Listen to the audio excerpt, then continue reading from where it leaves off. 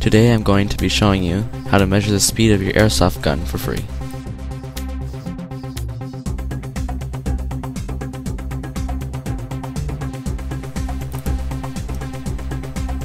What you will need: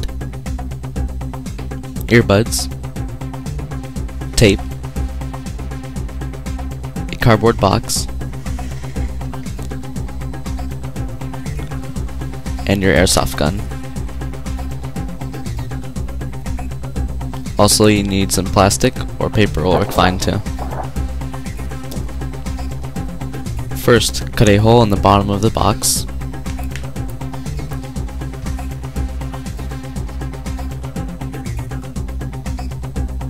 Then tape a sheet of plastic over the hole.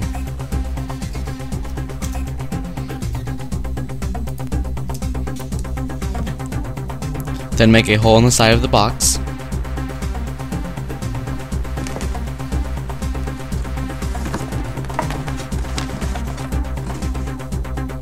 After you've done that, feed the wire of the earbud through that hole and tape the earbud to the plastic.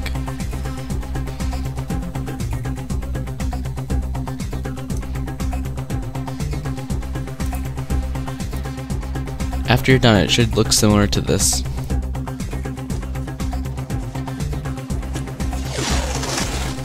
The last step is to soundproof the box by taping it shut.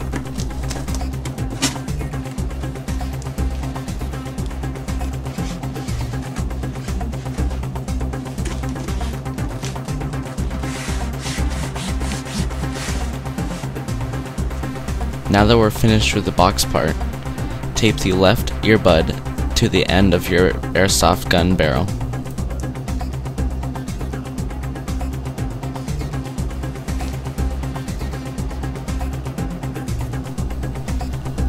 Now pull the airsoft gun as far away as you can from the box and measure the distance between the airsoft gun and the box, which is 1.5 feet. You will also need a computer with a sound editing program installed on it. In this case, we're using Audacity. Now plug the earbuds into the computer's microphone input. After you've done that, load up your airsoft gun with the ammo. Then pull the airsoft gun as far away as you measured it and press record. Then fire.